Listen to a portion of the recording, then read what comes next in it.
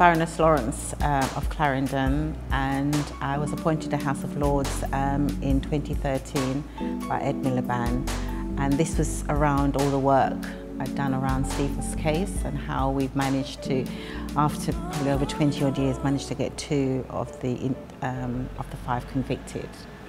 And who's inspired me and who's on my journey.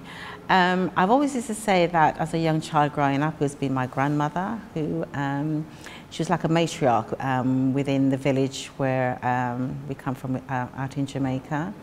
And as time's gone by, I look to people like Maya Angelou, who I use her title "And Still I Rise," because I think with the journey that I've been on, it just encapsulates the around "and still I rise," and so she's somebody who I do admire.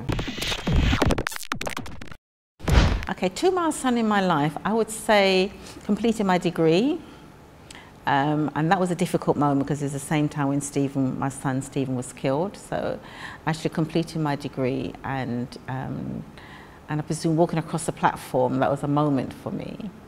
And I think the second one is where I've now become the Chancellor of De Montfort University. That's an achievement, you know, beyond expectation that, you know, to be thought of that way. And I did my very first graduation in July of this year, and that was really a moment for me. What's kept me going all through those difficult times?